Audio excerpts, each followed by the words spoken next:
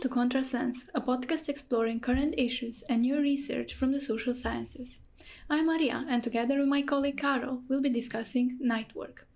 This is also an episode about labor, about migrant lives, and about visual anthropology.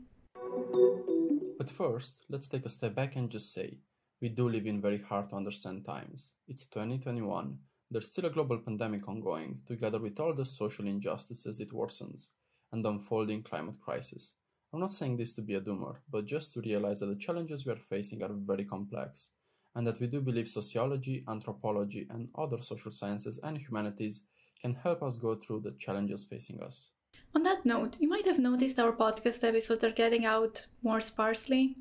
Well, it's not just pandemic fatigue, it's that many of us six graduated, so some of us moved, and we're not in the same city anymore. Plus, some of us are working, and work lives are not like student lives, as you probably know. But we're still here, slowly working on new episodes. Quite slowly. We've recorded this episode in November 2020. So if you want to support us, please share and react to our podcast, because that's how social media works. Leave a comment, an iTunes review, send it to your best mate. We even have a Patreon if you feel generous.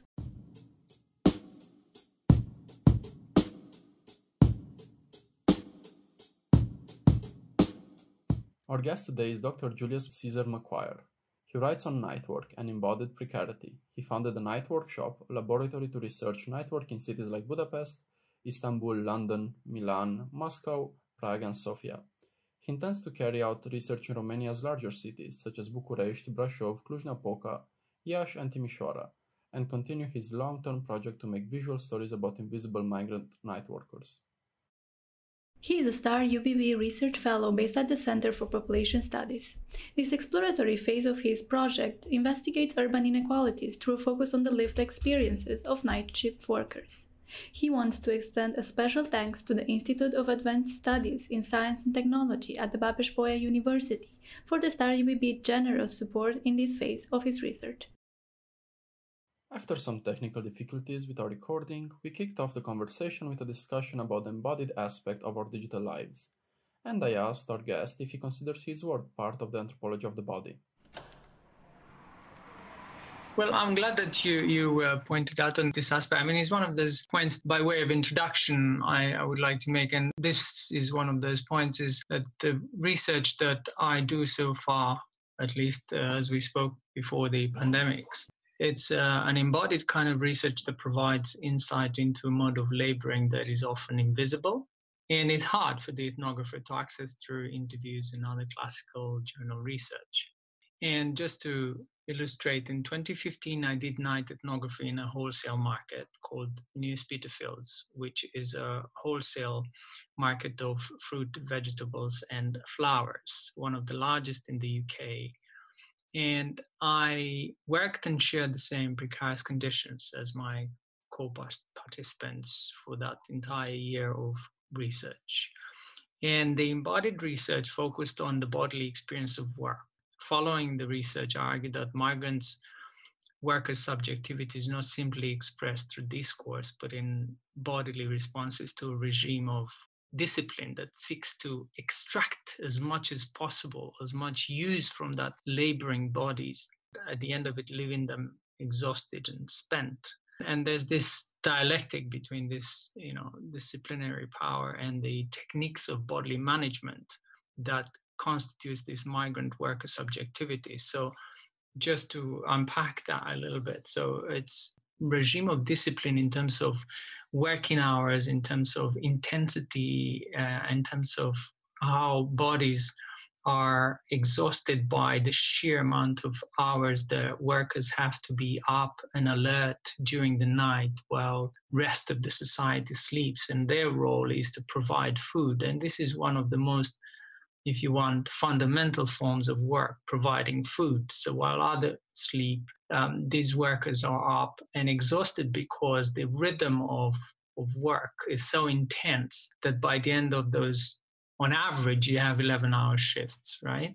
But I would stay up 16 hours throughout the night because, say, there was a late delivery, and you would be expected that you stay there at no say, overtime, extra pay, or any other incentive, you were told to stay. And those who didn't, whom I haven't met there, because those who objected were seen anyway as expendable. So therefore they would be replaced. So either they left of their own accord, or they were replaced by others who, because of their circumstances and conditions, they were eager to take the place immediately of people who were in front of them. So it's often a disturbing account that I'm talking about and describing in terms of this level of precarity. So often precarity is discussed in terms of unstable income, in terms of no contractual terms, but the kind of account that I'm talking that leads into the understanding of contemporary capitalism is that it documents how this attempts to discipline these bodies and turn them into what I call bioautomatons, which are these human bodies turned into machines who work all night. And because of the intensity and requirements of that sheer difficult physical work, you could also call these bodies disposable bodies. And I guess this is disturbing in the sense that you see the level at which some bodies, you would say, are disinvested for the purpose of other bodies, and other bodies that are fostered and taken care of are these, highly paid chief executives who can't afford their tight schedules to be moved at all, and so everything has to be done. So their business lunches have to be provided. Night cleaners have to clean the offices so that when they come in, everything is clean, and for them to shift millions across borders in global cities like London. So I guess that's where this kind of embodied precariousness provides this insight into today's capitalism form of extracting as much labor from these bodies. It's one strand of my research. And then there's another one where, if I may go on to explain how these conditions of migration. So far we've been talking about night workers, and these night workers in global cities mostly are migrants. This is how this research links into these conditions of migrations in terms of the demands that global cities in post-industrial countries demand and rely upon. So you have this, political process in contemporary UK that leads to marginalization of this working migrants. And so in these conditions, my research focuses on these worker subjectivities in relation to and these encounters between the disciplinary power and the regimes, the migration regimes. And an example of this is this hostile environment in the UK, which is Theresa May's legacy. Basically, since policies and regulations that were implemented around 2016, though others argue that they started somewhere in 2012, 2013. And so the UK government's dominant political rhetoric has been focused on portraying migrants as villains, and tabloid media exacerbated it by tenfold through scaremongering. So much so that what you see is that you have these street-level bureaucrats, as Lipsky would call them, these officials and people like doctors and people like social workers, and these people would provide the street-level services. And through their everyday practices, they would implement government's regulations and impact on the everyday basis in the lives of migrants. So you see in this way how doctors and employers turn into border guards, and that's one way of also looking at how these conditions of migrations and political processes affect the everyday lives of these migrants, whom I argue that in the case of night workers, they are mostly invisible. You get a night worker who is, as I mentioned earlier, exhausted and spent, and the last thing they need or they want is to learn a new language, because without having access to language, it's very difficult to access a better working place on better contract. The last thing you want to do is to learn English language or any other language. So that's, in a sense, this other strand in my work. Yes, I think you went in all the many directions that your work tries to touch on. That is, of course, this work that happens at night, the precarity, the migration, the question of language, and the question of bodies. And what I really found fascinating about your work was, of course, this focus on the body that and on the embodiment that can also be seen because you also do visual anthropology, but also just by how much you stayed and worked there. And I wanted to ask you if you could say again how long you worked there. And I remember from one of your films, you said you lost weight, and what were the effects on your body? Yes, thank you. So I did this night ethnography for 1 year, as I mentioned earlier, and 8 months of that year, roughly speaking, 8 months, I was working 6 nights per week in this market, and I was a loader, loading fruits and vegetables for grocery store owners who would come to the market from midnight onwards, and they would stay there 3-4 hours, load their trucks, go back, load the shelves, be ready for morning customers with fresh fruits and vegetables. And as part of my 8 months there, I was embedded into this market, and I spent those hours of serving customers, very highly intensive rhythm. And that rhythm, it impacted in my body, in my sleep, on my emotional being. So firstly, I gradually noticed how I lost weight, and I've never identified it, whether that was a combination, combining these factors of very intense. So when I say intense, I mean in a night, being that I wasn't an experienced worker who could move faster, who could carry. I mean, my body is not equipped to lift up like my colleagues did 2-3 tons. So in one night, you would lift up 2-3 tons on your body. I would perhaps do somewhere like 500 kilos and lifting up all these products and setting them up on a pallet, putting them on the truck and so on. And because of the intensive style of work, coupled with the fact that I started to sleep less and less in the day. So we have it clear. As a night worker, you sleep in the day, and you can kiss goodbye your 8-7 hours or 10 hours, depending on what you need. These physiological rhythms, they change as a night worker because the circadian rhythms have a peak and a trough, and then you have the nadir point, which is the lowest point in this 24-hour physiological clock. And in my case, this physiological point, which was the lowest, was somewhere around between 4 and 6. And between 4 and 6, I had customers, and I still have to be up and serve and be alert and pay attention to their orders and be careful and be fast enough.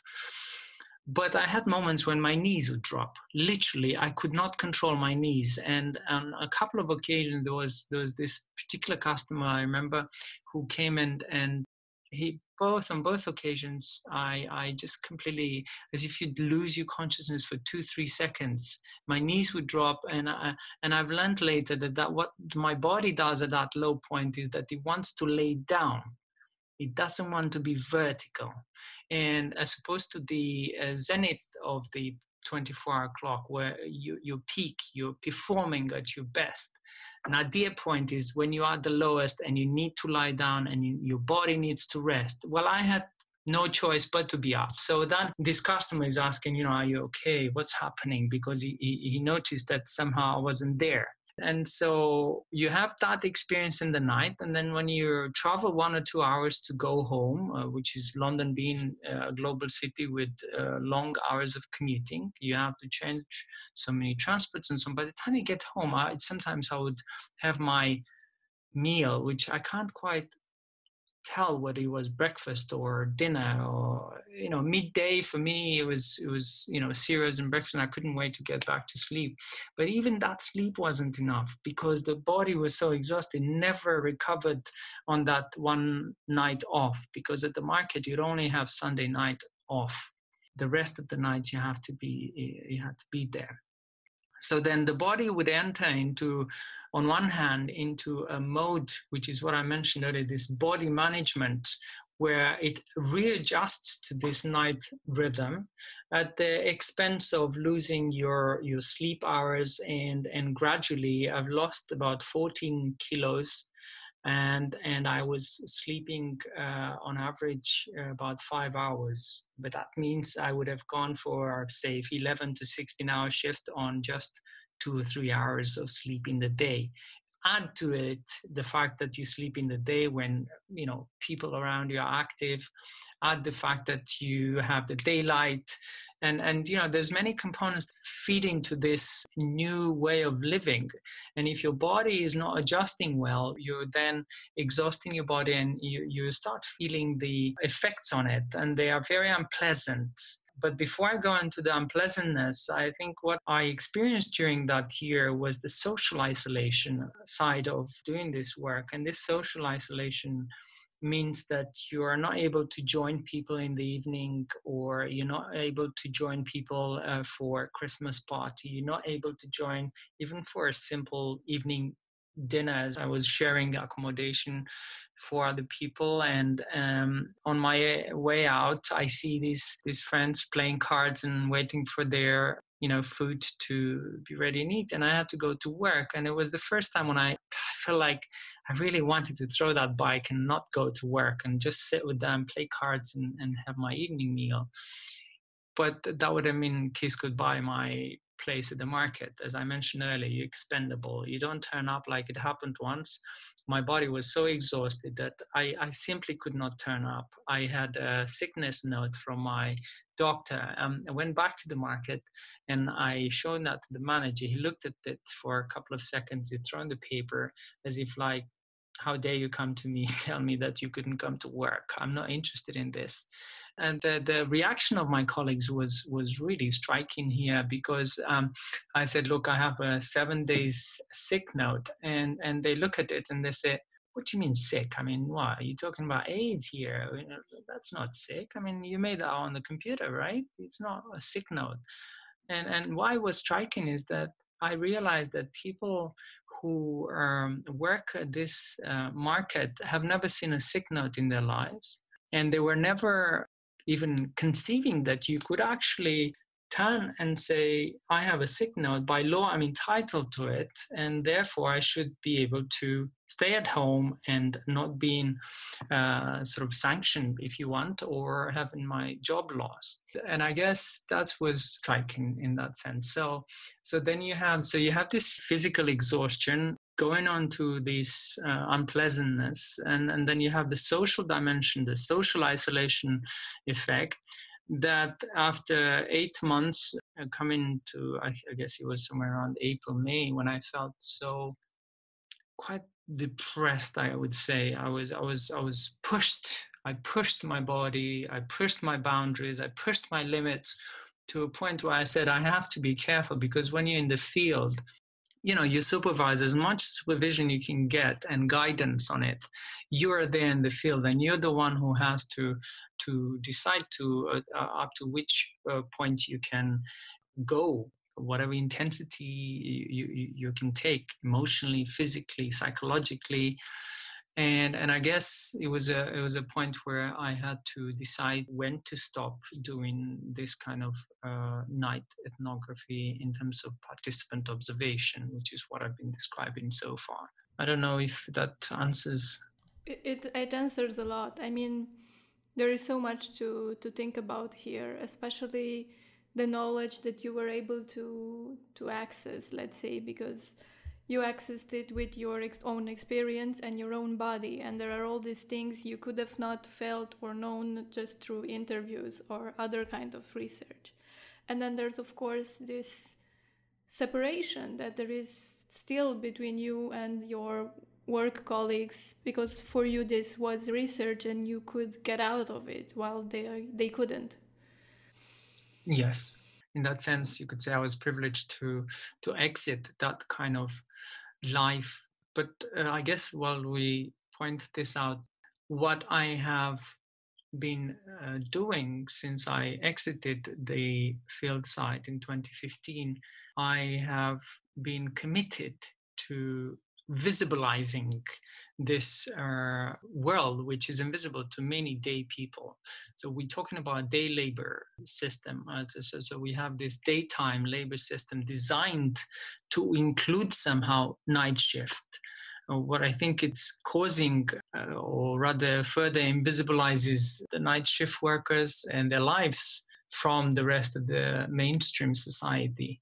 And I guess this committed type of ethnography that I'm talking here about is that it continues long after you left the field site. And in my case, this is about the ways that I found to engage mixed audiences with films. So you know about the short film trilogy in which I sort of tried to include various aspects of night work, and starting with Invisible Lives, this brainchild of a filmmaker and anthropologist who tried to capture both the lives who are up, so these Romanian night workers working in London, but at the same time give a feel about London. So it's quite picturesque in a sense. But as we move on to Nocturnal Lives, which was filmed and includes sequences of me talking about the fieldwork aside the words and experiences of three of my co-workers,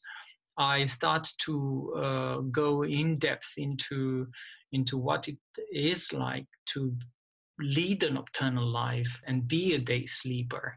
And I guess the night shift Spitalfields, the third one, is as short as it is. It packs in it elements of homelessness, elements of physical exhaustion, elements of the night shift, which is this mode of living that is stretching your being in so many directions.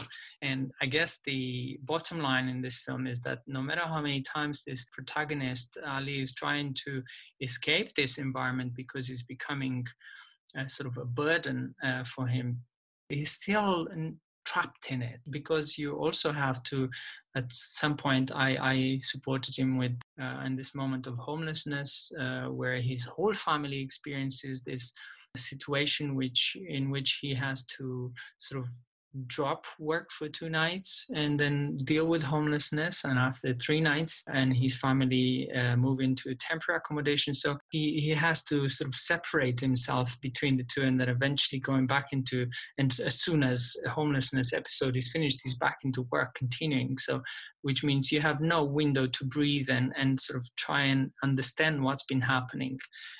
And I guess this is the visual component of my research. So I guess for me, visual anthropology is a little bit too much to say that I do visual anthropology as such. It's more like I use digital methods, and they don't replace face-to-face interactions in my case, at least up to now, up to the pandemic times.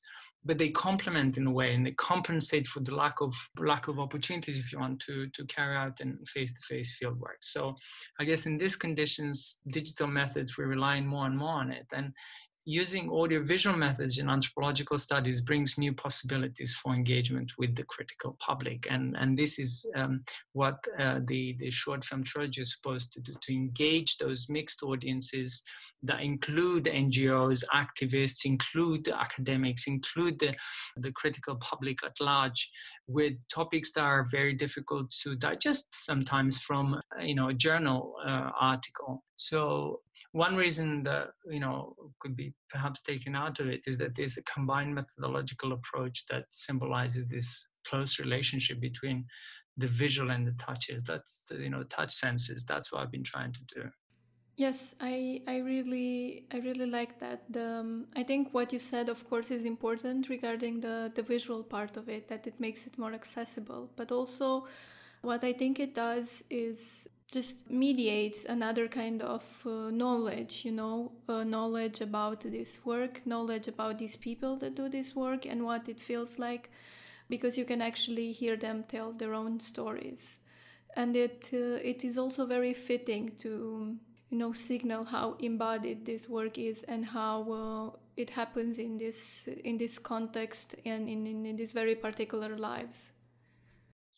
Yeah, I'm glad that you found it and resonate in this way, because the idea is that we're surrounded by images. As Pink says, images are everywhere, and the power of the image offers that space for interpretation and multiple meanings, and as these fascinating endings. And unlike other methods, the visual can allow for that space. And there's this core message that we experience in the way the world surrounds us, and with bodies and through senses, and at the same time we use our eyes to receive and transmit this message. And the message is basically this window, if you want to use a window into reality documented through research. Before a camera can capture it, you have to go in the field, you have to sort of build up those relationships and engage with these people. And I think that one of the advantages of using visual as opposed to, say, interviews is that I found myself engaging with people while showing photos. And these people were more like readily to participate in this photo shoot rather than give an interview. And I found that a great advantage. So that's also important to bear in mind when you decide whether you want to complement classical research methods with say, audio-visual recording. So then later you can reap the rewards of having this possibility of presenting and engaging audiences visually long after you left the field site. I wanted to say that that's a very interesting insight in the way to do research, and understand that part of your choice was to make it more available to a larger public. What I was wondering, maybe I don't actually have a good segue for it, but I was wondering why this specific type of night work. I understood from the text at some point, I think you kind of compared the labor from the Spitfield markets, the night work that happens directly in the city of London or its surrounding area, and you compare it to the work in the rest of the south of England. And you talk about caretakers and nurses, which also have night shift, and a big part of their labor happens during the night. And I was wondering if you make a clear distinction between this kind of physical, let's call it physical in quotation marks, labor that happens in places such as the Spitfield markets, and the type of, maybe let's say, more of an emotional labor that happens with nurses, caretakers, and maybe others. I see. I understand the question now. Thank you. I guess the approach, it's something that it's sort of revealed to me, if you want, following the fieldwork. So initially when I went in with this, prepared and say theoretically armed with this concept, solidarity and competition. And I was interested in how groups engage and support one another, and what sort of forms of solidarities are there. And I came to understand that the possibilities for solidarity are very fragile in this context. The fact is that they are so spent that anything else becomes secondary in terms of collective action of the workers. And I guess this is sort of like how the field work revealed to me, rather than what I went in to find out and explore. That's where the focus was on this particular form of labor. But as Maria was also saying earlier, it's still a sensorial experience. Even if you talk about people being up at night in call centers, that's also a physical experience, if you want, because you still have to be up at night.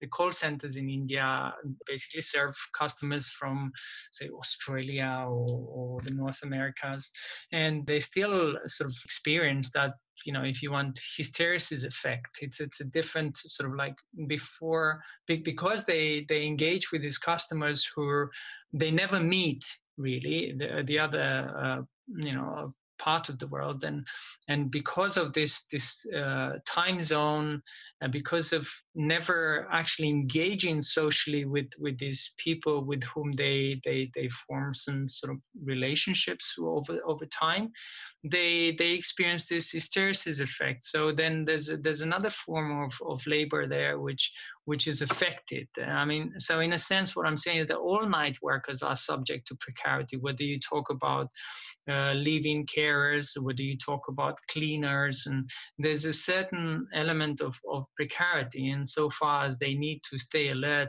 during the hours when human bodies are supposed to rest.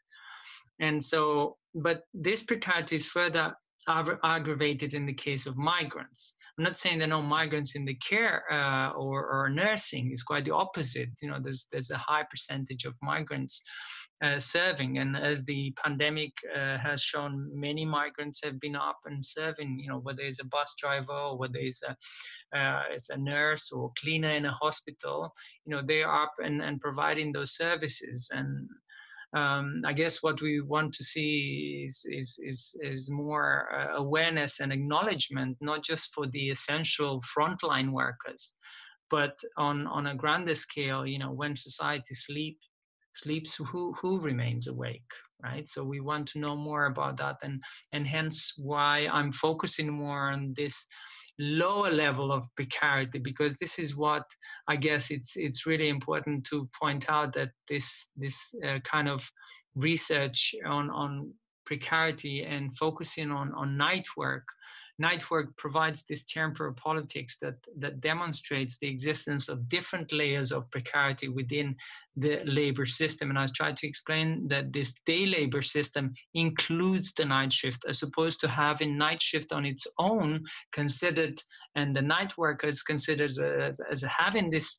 opposite, living on opposite rhythms to the rest of the society. You get this night shift included into a labor system which has not accommodated the needs of these night shift workers. And that's how you further invisibilize night workers. And another way is that because for researchers is a difficult way of accessing, there's very little written, even in the emerging field of night studies, for example. You know, these night studies are not so useful in basically getting in-depth insight into the level of precarity of night workers. And I guess this is where you have this intersection between, because you happen to work at night and be a migrant and do a manual low, somewhat unfairly called low-skill job, you basically experience probably one of the lowest levels of layers of precarity. Yeah.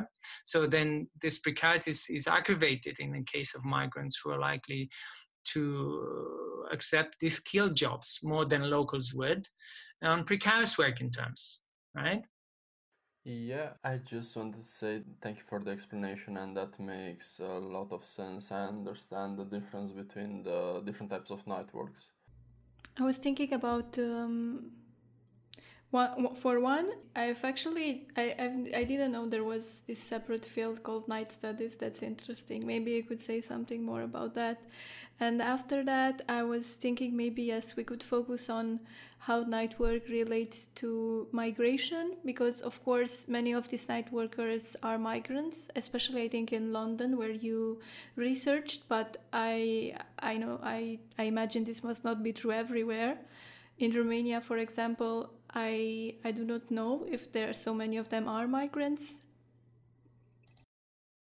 I see. So there's quite a few points that you're raising there. So let's try and do them one by one. So the first one is the emerging field of night studies, which comes from a urban studies approach. And so you have studies who have been, or researchers have been interested in the nightlife aspects, interested in governance aspects. So you have the policies around nighttime space, darkness, security. What I found is that somehow the focus on night work compared to, say, nightlife workers, it's somewhat limited in the sense that I see the effort on the cultural aspects, on sort of reviving the night culture, two most affected, say, work sectors are hospitality and accommodation in the UK. So overall, the workforce is including somewhere like 3.2 million of workers doing night shifts or evening, some sort of type of unsociable hours of work, stretching somewhere between evening, late evening, and early into the night, or some would go up to 16 hours of work. So you get these sectors in hospitality and accommodation that have been suffering the most during the pandemic, because many have been laid off and furloughed, and some were left to their own device because the government doesn't want to support them. And this is where these categories of essential and non-essential have been somewhat unhelpful, because you get the frontline workers celebrated, and you get the so-called non-essential in hospitality and accommodation. There are sort of disregarded, if you want, and left at their own device to make ends meet. And not only that, but in the UK context, you have Rishi Sunak, I think is his name, the governor, who tells, say, sopranos, for example, who have invested 15, 16 years of their lives to train, to retrain, basically. Yeah. So you're now telling the artists, you're telling the creatives to suddenly just turn around and do some job, because there is no, because basically many independent artists and creators have been suffering during the pandemic. And so you see this categorizing, which is very unhelpful. And in particularly when you talk about certain work sectors who are relying heavily on migrants. So you're talking around 18 to somewhere between 18 to 25% of foreign-born in the UK who support this infrastructure in transport, communication. As I mentioned earlier, cleaners in hospitals, night cleaners, offices, and so on. Who basically have been there before the pandemic, they're there during the pandemic, and will continue long after the pandemic, once we see it through. And so you have many sectors who have been, which have been left out of this newly emerging night studies, who look at the night phenomena, if you want, more into the aspects of safety and cultural life than into aspects of work. As if you could have night culture and nightlife without night work. Because for someone to have fun, others have to be up and alert to work and provide that fun. And that's feeding into, social strata, in the sense that, some bodies are fostered and taken care of and are able to enjoy this night life and night culture and night museums and you name it, which are up and open, but not on their own. They are supported by a huge number of night workers who provide these services. So basically, these are the backstage workers, if you want. And what I've been trying to do is to sort of visibilize these aspects by focusing on night work and by, if you want, putting some faces onto these invisible lives and raising some voices, because these voices seem to be further and further shut down or attempted to anyway. It's quite unpleasant to hear that for someone to enjoy their nightlife, you have others who have to spend the nights and provide that service.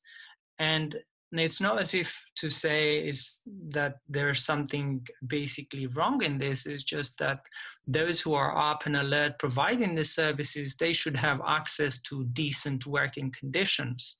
They should be treated accordingly and not as expendable as they are. And so you talk about terms and conditions of work. You're talking about being paid overtime if they have to stay up overtime, being considered their way to work and back, for the transport that they have to use in the night hours. You have elements of safety. As we know, darkness is perceived as a much more dangerous space, and therefore we should consider these elements, but more often than not, they're not considered, and they're expected to be met by the individuals themselves. You're not investing in this workforce, as I found, this night workforce, unless you're talking about the stockbroker. So London Stock Exchange, for example, you have people I spoke to, and they're there because they want to learn the Asian market, for example. They're not there because they are pushed to be up and do the trading at night.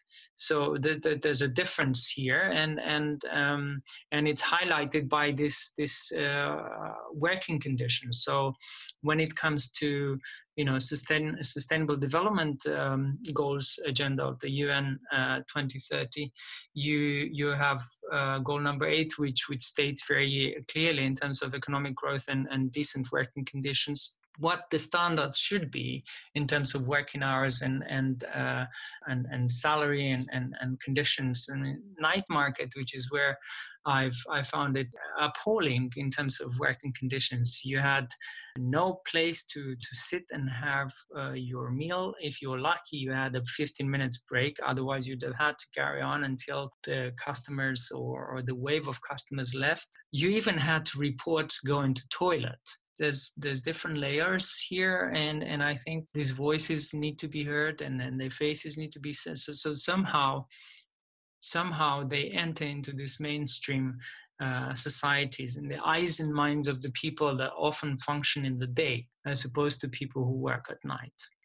I think there could be a whole discussion about the part in which you talked about the darkness, and which is visible in one of your movies, if not in all of them. Actually, I think in all the 3 short films, about the idea of safety in the darkness, and it's an aspect that people don't actually think about or notice maybe on Friday nights, I guess, or something like that. But I would like to move towards a different point. I understand that you would like to start research in Romania cities and maybe the night work in Romania. As you said previously, there are different layers of night work in general. But how would it be compared, maybe, if you thought about this already, work of a migrant in a foreign country, such as the migrants from everywhere in the world in London, compared to the night work here at the periphery of capitalism? I think I mentioned at the beginning that as a STAR-UBB Fellow, I began on sort of an exploratory phase of doing research at night in so-called siliconized smart cities, Romanian cities, and sort of like research sites. You can think of larger cities like București, Brașov, Cluj-Napoca, Iași. These are the kind of cities where you have IT industries as focused and functioning for quite a few years, and I thought it would be good to explore. But given this, how COVID pandemic, affected the way we function and we carry out research, we also perhaps, if not going through a global economic recession, and researching in terms of emerging inequalities is more pertinent, and particularly in regions which attract migrants. And my presumption is that, as we've noticed, for example, seasonal workers, whether you have the borders closed or not, if the UK or Germany needs fruit pickers, somehow those borders are open again. Surprise, surprise. So you have this segment of migrants that the way they used to work before, in the sense of, going and picking fruits and vegetables in other countries, so from Romania to the UK or Germany, the work as they knew it continues for them, right? While as others, the work they knew it stopped because of the pandemic. And I guess these are challenges in at both ends, in a sense. So, this exploratory phase of this research is sort of like on a stop, if you want. At this stage, I can't say much about this at this point, but I'm hoping that once that we sort of come out of the way that sort of going in and out of lockdowns and uncertainties, I could move on and explore and perhaps make some connections between the heartland of capitalism and the areas at its periphery. In that sense, that perhaps make some links between the research and the way migrants experience night work in places like London, or perhaps smaller cities. So you have smaller capitals and the cities and like Cluj. So the idea is to perhaps not so much make a comparative study, but as I mentioned earlier, or at least I haven't come across, but make some of these voices and louder if they are, in terms of which migrants are and what experiences they have in working in the smart cities, yeah? And as I mentioned earlier, also you have these services, manual low-skilled workers, who provide these services and support this infrastructure, growing infrastructure, if you want, in this so-called siliconized Romanian cities, the smart cities that attract migrants. I was thinking, this was something that actually got stuck in my head when I was watching your movies. Let's call them movies for now, just shortly, really short films. Some of the things the people said, and also what you said like a few minutes ago regarding how this work should be regulated. And I remembered that some people said that working at night was like living in a different world, and that it's really tough on your body. And someone said they can't smile during the day anymore. And someone else kept saying day sleep is not the same as night sleep. So I was thinking, of course it would help if this night work would be regulated, but must we really work at nights? I think this is the question I'm thinking about. Is this really, can we not imagine a world in which some people are not made to be working this work that is really alienating and tough on their bodies in itself? I guess that's a very good question, but I don't see myself giving a full answer to it. What I can do is perhaps make reference to some of the important literature by art critic and historian John Crary, who wrote this book called 24/7 Ends of Sleep.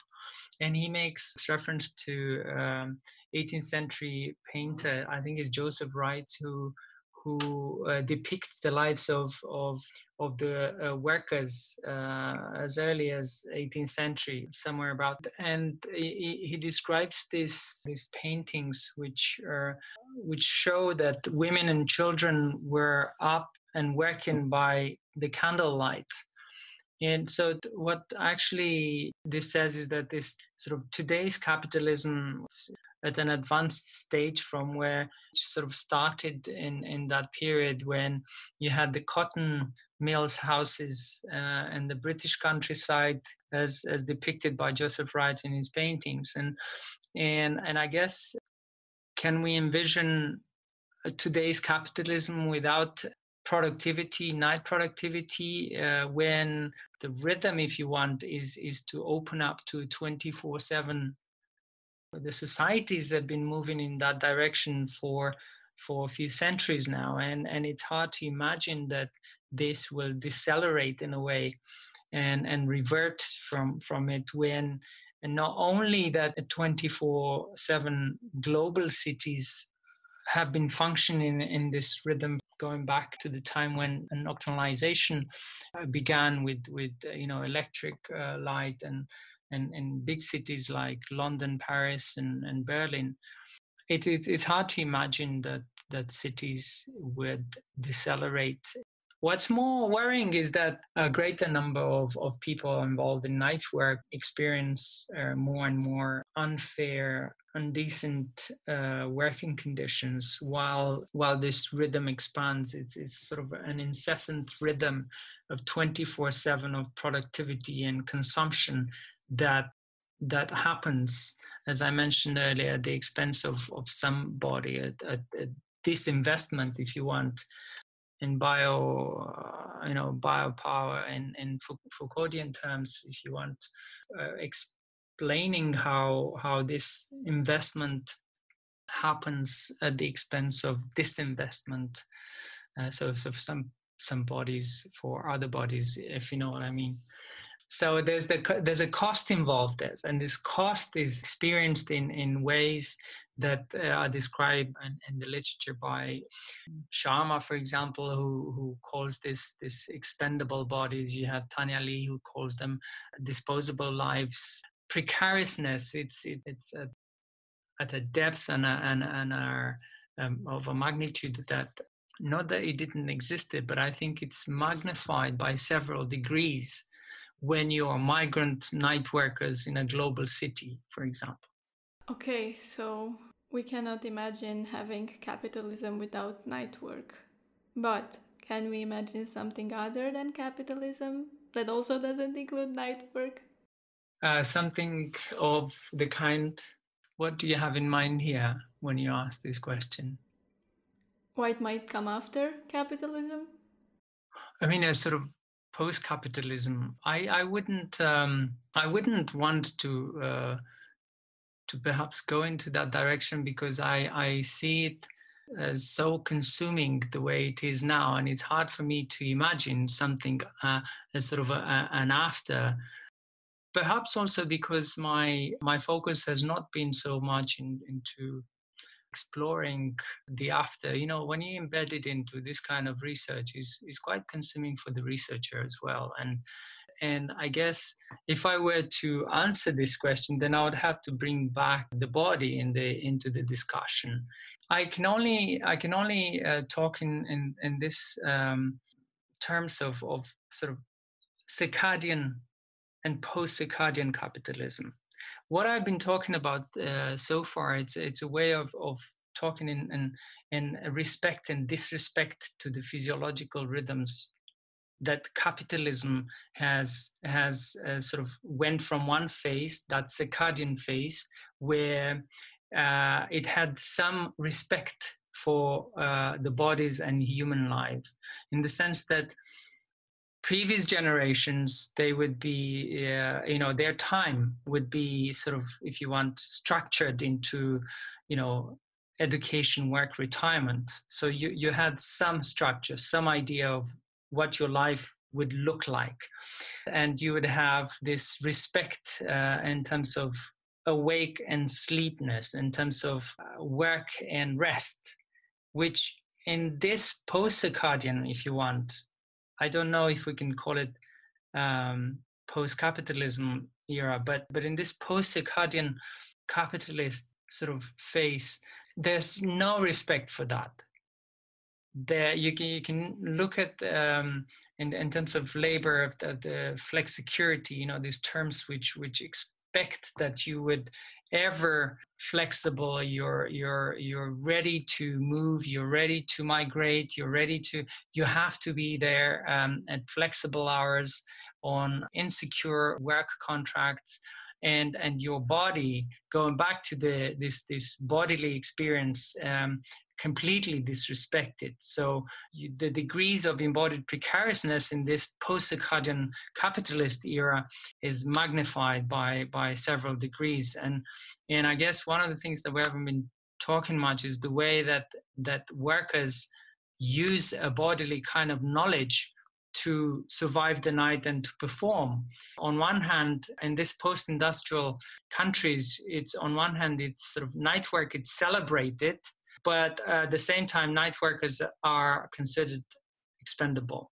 I doubt that there is any going back in the sense of the times when there were some respect for this circadian rhythms, where there's no interference between the private and the public life. I think at the moment where we experience there's this invasive, if you want, encroachment on the private sphere of the worker, and there's no time for social family life, if you want. There's no time for rest. There's only time to produce and consume.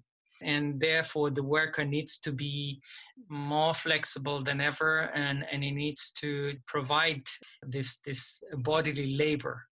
So the worker's bodily capital is a threat in a way, because what I've been talking about in terms of precariousness at the night market is that this bodily capital is exhausted, is running out.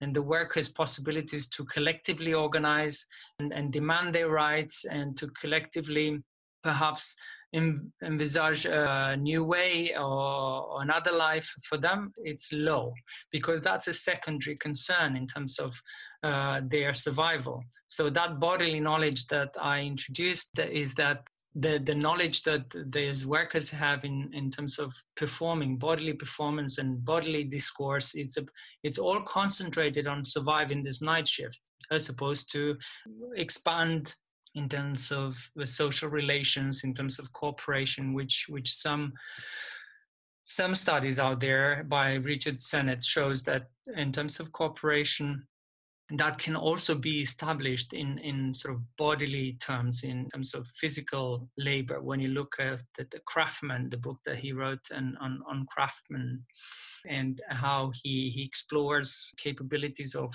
cooperation and socialities among these kind of workers. But when you're a migrant and you work in highly precarious environments, and you have to be there 6 nights a week, be happy that you have a few hours that you spend with a partner or family on the only day off, you can't think of these forms of cooperation or show some solidarity. I mean, there's this sort of insight that I'm absorbed by in a way. The way that Richard Sennett puts it is that people, they work together, but not with one another. And I think this sums up very well where cooperation breaks, and possibilities for solidarity are more and more fragile in these highly precarious environments. For the researcher, it's also very difficult, I would say, to explore this side unless you have the opportunity, as I did, to be embedded in that field for such long period, because nowadays, with so little money for research, or rather long ethnographic research, you're thinking bleeds fieldwork or none because of the pandemic conditions. So then you're relying on online digital methods that we've been talking about. Yes, it was, it made sense. It makes a lot of sense what you're saying, although it's not so good to hear, but it's coherent. It's depressing, isn't it? Yeah, it's often I had this, in moments of exhaustion, as I mentioned, when you have this point where you have to decide whether you can go ahead, whether it's like, perhaps I should have researched nightlife. At least I would have gone into a club and have some good fun while I was researching. But no, I took this highly precarious field, if you want, and doing research. But nevertheless, it's been very rewarding. And I guess there's a Buddhist saying that comes to mind: no mud, no lotus. And I guess what I could add to that is that the lotus is in the mud. And in terms of some of my peers, they said, why do this research? Why is someone suffering? And I guess there's no blooming without suffering. And that's my attempt to turn it into a positive note. I was actually thinking of adding something a bit defeatist in the end, actually. I can think of a moment in our common history since the beginning of agricultural production in which night work was not somehow necessary. I just feel like in the modern times it just has been exacerbated to a point in which, well, you know yourself. I don't even know how to express it in words. I don't work nights that often to actually think about how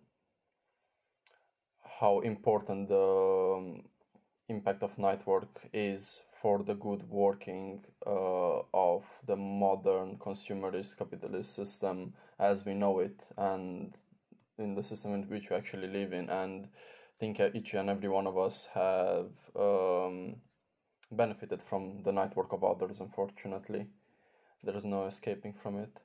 What my fear is because we have examples. I think we can look around us, and we don't necessarily need to speak strictly of night work. We can, I mean, what amazes me lately is because of this sort of abundance, if you want, of platforms and online methods. I sometimes get email from HR at 11 p.m. and could be in some other countries 9 or 10 or plus 10 hours. So you get this you get this sort of intrusion, if you want, you know, with emailing and being on so many different platforms to communicate. I guess if not night work, sort of if you were to, I mean, we anecdotally here we sort of like speculating that perhaps not strictly speaking in terms of night work, but the work day, if you want, stretches slowly and gradually towards evening and even late night. In terms of sort of being available.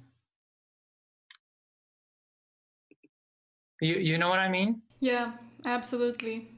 24/7 available, and it doesn't necessarily mean that you have to be structured by this 10 p.m., 6 a.m. or, you know, this strictly speaking night shift. Yeah, I was wondering that it's simply a part of globalization, and you have to be available to the person on the other side of the planet, literally. From the communications industry, I would say, the communication economy, you literally have to talk with people on the other side of the planet, and they might be more important than yourself, so you have to stay up for them, not them for yourself.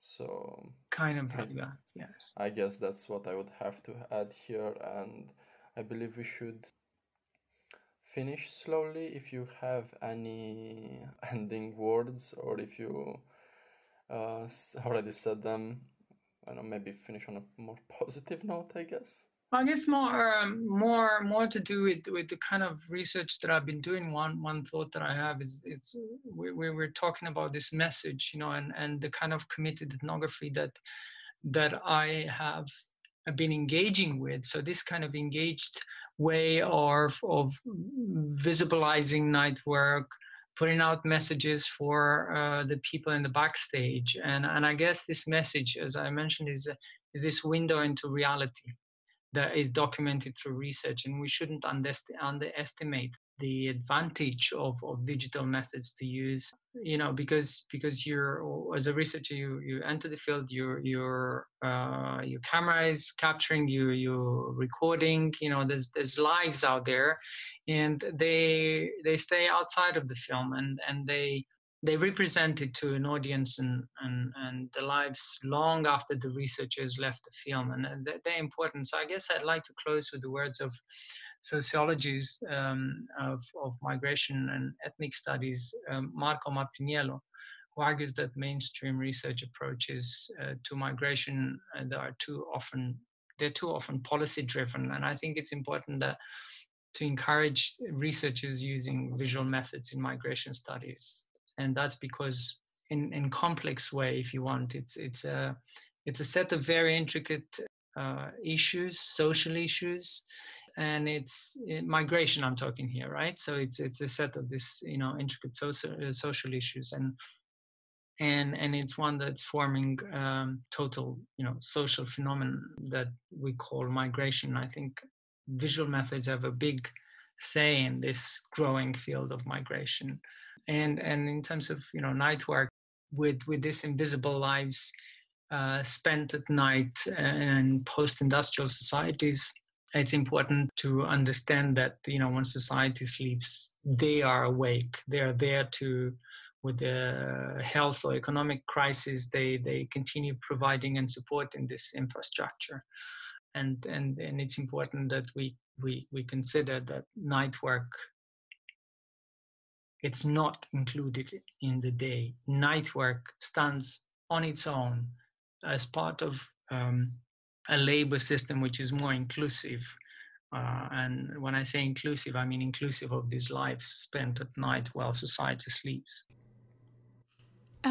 Thank you for all of the talk. It was really interesting, and I think it's like you said, it's so often overlooked, and yet it is so essential, this night work, and it's really good to talk about it and to bring it forth, and also to have this visual.